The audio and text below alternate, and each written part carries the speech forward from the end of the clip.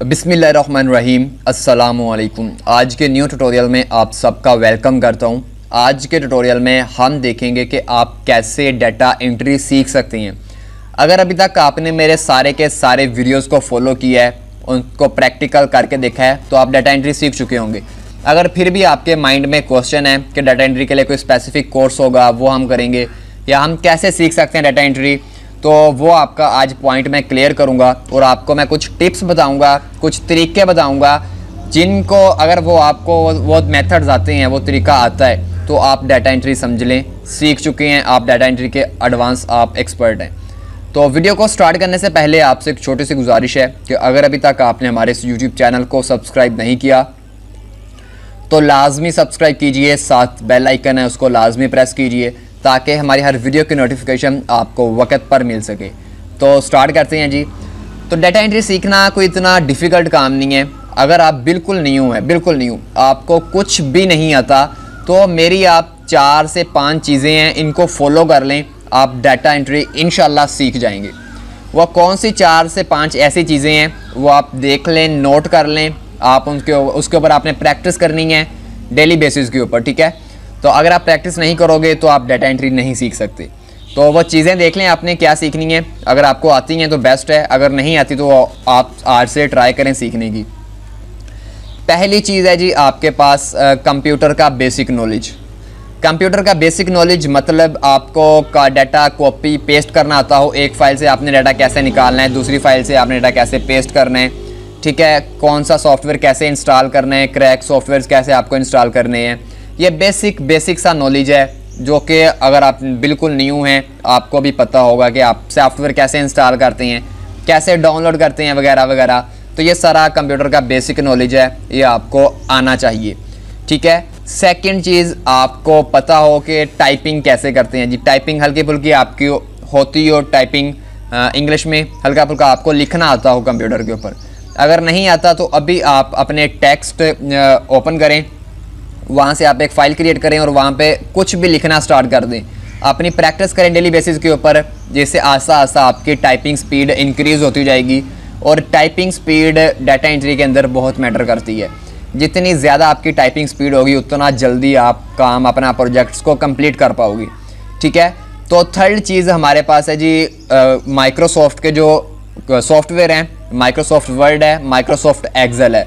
ये 2 main software हैं, ये 2 मेन सॉफ्टवेयर आप सीख लें।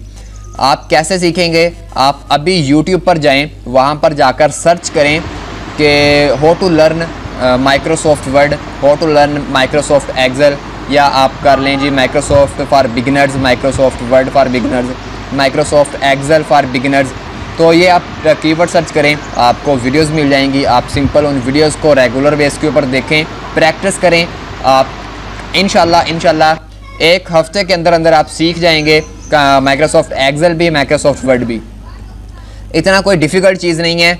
आपको डाटा एंट्री में सिर्फ इनके ऊपर डाटा कॉपी पेस्ट करना आना चाहिए, फॉर्मेटिंग कैसे करते हैं वो आनी चाहिए, डुप्लीकेट डाटा कैसे रिमूव करते हैं वो आना चाहिए, ठीक है। किसी डॉक्यूमेंट को कैसे आपने मैनेज करना है, फॉर्मेट कैसे बनानी है उसकी, वो आना चाहिए। तो ये बेसिक सी चीज़ें हैं माइक्रोसॉफ्ट वर्ड की, माइक्रोसॉफ्ट एक्सेल की, तो ये आनी चाहिए आपको डाटा एंट्री के लिए। और लास्ट हमारे पास जो ऑप्शन है वो है जी इंटरनेट रिसर्च का, कि आपको गूगल के ऊपर आप कितना यूज़ करते हैं। किसी आपको अगर कोई चीज़ फाइंड आउट करनी है तो आप वो कैसे फाइंड आउट करोगे, आप किन किन मेथड्स का यूज़ करोगे। एग्जाम्पल के तौर पर अगर आपको कोई किसी कंपनी का डाटा फाइंड आउट करना है USA से, किसी स्पेसिफिक लोकेशन से, आप वो कैसे फाइंड आउट करोगे। वैसे हम गाने वगैरह तो डाउनलोड कर लेते हैं जी, सिंपल गाने का नाम लिखा, गाना आ गया। तो इसी तरह डाटा एंट्री में आपको करना होता है, क्लाइंट आपको हर चीज़ प्रोवाइड करता है, आपको सिंपल वो चीज़ कॉपी करनी है, गूगल पे जाके पेस्ट करनी है, आपको उसके रिजल्ट्स आ जाएंगे। अब आप पे डिपेंड करता है कि आप कौन से रिजल्ट्स को चूज़ करते हो। वो आपको हल्का फुल्का नॉलेज होगा उस चीज़ के बारे में, तो आप इजीली चूज़ कर सकते हो कि कौन सी चीज़ क्लाइंट के लिए बेस्ट है। और लास्ट चीज़ है वो किसी भी फ्रीलांसिंग बंदे के लिए है कि कि आपको क्लाइंट के साथ डील करना आना चाहिए, क्लाइंट की बातों को समझना आता हो कि क्लाइंट कहना क्या चाहता है, क्लाइंट को ये प्रोजेक्ट क्यों चाहिए, क्लाइंट इस प्रोजेक्ट से क्या चीज़ें लेना चाहता है, ठीक है। एग्जाम्पल के तौर पर अगर उसको रियल एस्टेट के लोगों का डाटा चाहिए तो आपका माइंड सेट हो कि यार इसको रियल एस्टेट के लिए कैसे बंदे चाहिए, एजेंट्स चाहिए, बायर चाहिए, सेलर्स चाहिए, कैसे बंदे चाहिए। जब आप क्लाइंट की इन छोटी छोटी चीज़ों को समझना स्टार्ट कर दोगे तो आप समझ लो फ्रीलांसिंग आपने सीख ली है, आप काम कर सकते हो। तो ये छोटी छोटी सी चीज़ें हैं। डाटा एंट्री का कोई स्पेसिफिक कोर्स मौजूद नहीं है अभी तक, ठीक है, तो ना ही इसका हो सकता है, क्योंकि इसमें हर एक जो आने वाला प्रोजेक्ट है वो पहले प्रोजेक्ट से डिफरेंट होता है। वो जब आप खुद करोगे आपको समझ लगेगी कि ये चीज़ है, ये चीज़ है, ये चीज़ है, ठीक है। आपको ऐसा ऐसा हर चीज़ सीख जाएंगे। आप सिंपल स्टार्टअप करें, फाइवर से स्टार्ट कर लें, कहीं से भी स्टार्ट करें अपना। अगर आपको अभी तक कहीं से प्रोजेक्ट नहीं मिला, किसी से फ्री में प्रोजेक्ट्स ले लें, यार मैं आपको फ्री में करके दूंगा, उससे आपका थोड़ा सा एक्सपीरियंस लेवल बन जाएगा कि यार ऐसे काम करते हैं, ये ऐसे काम होता है, तो उससे आप इजीली फिर सीख सकेंगे कि ये हो क्या चल रहा है इस चीज़ के अंदर। तो बस आज की वीडियो में यही बताना था कि यार कुछ लोग कंफ्यूज है कि डाटा एंट्री का स्पेसिफिक कोर्स होता है, वो हमें मिल नहीं रहा, हम कैसे करेंगे। तो कोई स्पेसिफिक कोर्स नहीं है इसका, सिंपल ये 3 से 4 चीज़ें आपने अगर मेरी फॉलो कर ली तो आप डाटा एंट्री भी सीख जाएंगे, आप फ्रीलांसिंग भी सीख जाएंगे, अगर आपको कोई और स्किल भी सीखनी है तो आप वो भी सीख जाएंगे। तो इन स्टेप्स को लाजमी फॉलो कीजिएगा। तो उम्मीद करता हूँ कि आपको समझ लग चुकी होगी कि आप कैसे। तो मिलते हैं इंशाल्लाह नेक्स्ट ट्यूटोरियल में, तब तक के लिए खुदा हाफिज़, अल्लाह निगहबान।